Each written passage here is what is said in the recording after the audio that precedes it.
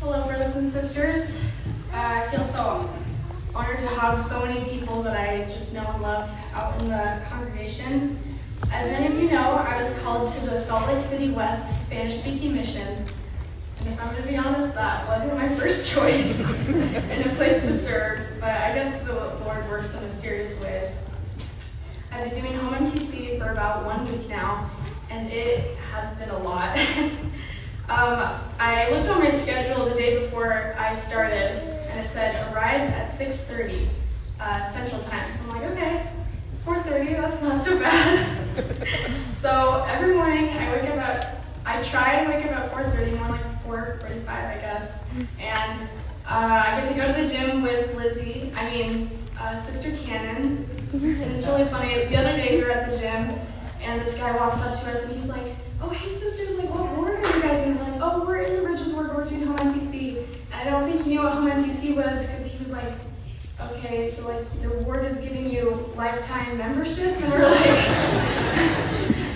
like, no, it's just like, we actually live here in Vegas. And he's like, oh, okay, you guys live here because you're serving here. And then he just walked away. You're like, yeah, yes, that's correct.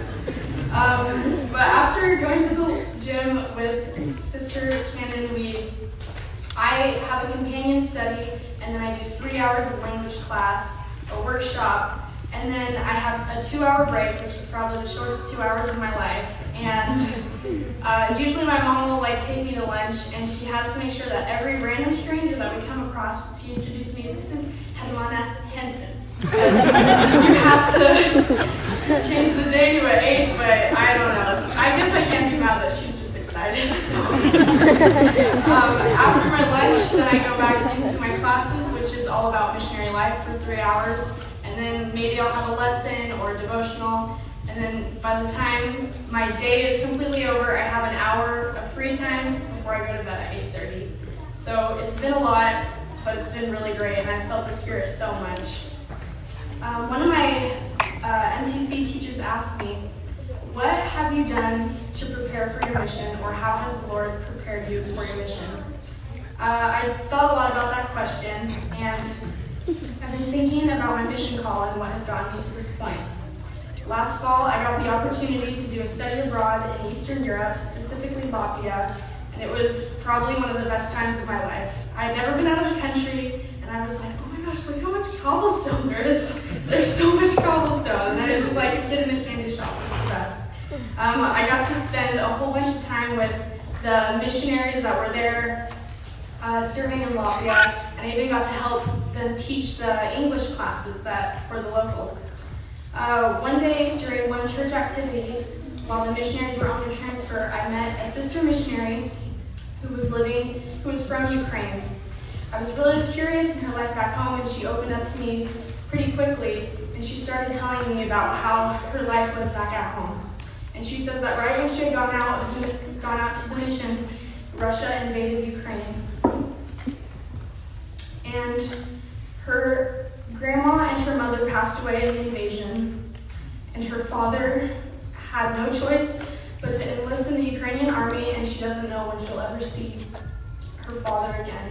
I was so astonished with the fact that she was still out serving her mission even through all these trials.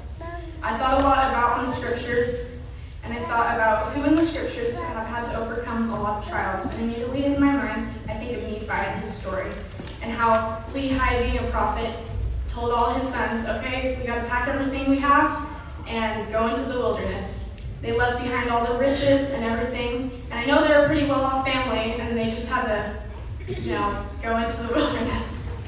You can read in the scriptures the different perspectives of Nephi and Laman and Lemuel, and how even though they went through the same exact trials, they had two totally different experiences. It says, and thus Laman and Lemuel, being the eldest, did murmur against their father, and they did murmur because they did not know the dealings of that God who had created them.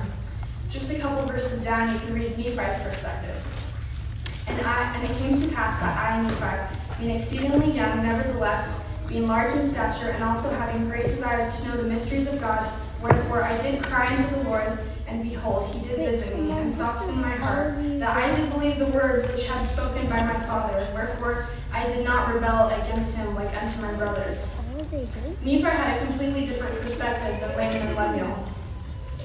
He decided to humble himself and put his full faith and trust in the Lord during this hard trial that he had to overcome. I love how it said, and I did cry unto the Lord. The Lord wants us to take our pains to him.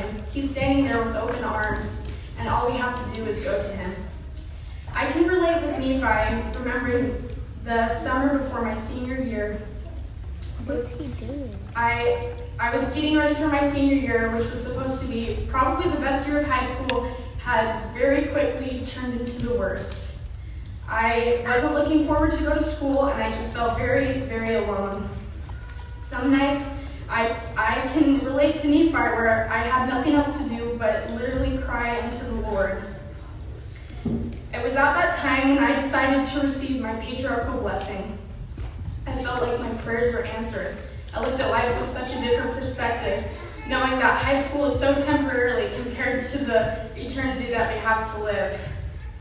Yeah, I was still going through trials, and they even got harder at some times, but I remembered that God only gives me trials that he knows I can handle, and he gives me the resources I can to overcome them. During that hard time in my life, I remember having many blessings, like my family to support me, and I remember people coming into my life, helping me overcome those trials. Very shortly after, I decided that graduating early would be the best opportunity for me. I was all set to go to USU, had my housing paid and everything, and then I discovered that BYU has really good study abroad programs. So I transferred everything to BYU-I, which was not really also my first choice, but I ended up having the best time ever. I was surrounded by a whole bunch of people who had such strong testimonies. I took amazing institute classes that graded my knowledge on the gospel. I had one roommate who was a return missionary and 3 roommates who were actively submitting their papers to be missions. And that just really got me excited for the future. After 2 semesters at BYU-I went on my study abroad. And thinking back at the missionary that I met in Latvia, I remember when we were talking, I had to finally ask her why she was even on her mission. I remember her grabbing my shoulders and telling me that the trials that I'm going through are maybe the hardest trials I'll ever have to go through in my life, but they're just a dot on the line of all of eternity. Those words I just wanted to cry in that moment and give her a hug. This missionary was so strong. She said that the best thing she could do was put her full faith and trust in the Lord. And serving a mission would probably be the best way to do that.